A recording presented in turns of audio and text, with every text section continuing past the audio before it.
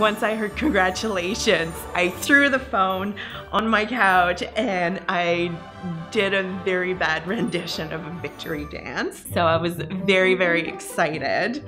I then called my sister, my brother, my best friend, my grandfather in Quebec, my granny. I won. I'm so happy. As a nurse, it's your obligation to learn as much as you can about your profession, to keep up to date, to innovate if you could. Some of the hardest challenges of the conference was not being able to attend every single talk and every single lecture.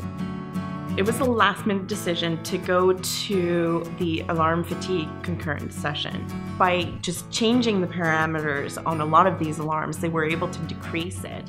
And so the nurses' stress level in the critical care areas, they were able to demonstrate through their paper and their research that it had actually decreased. I thought, how interesting would it be to just try that?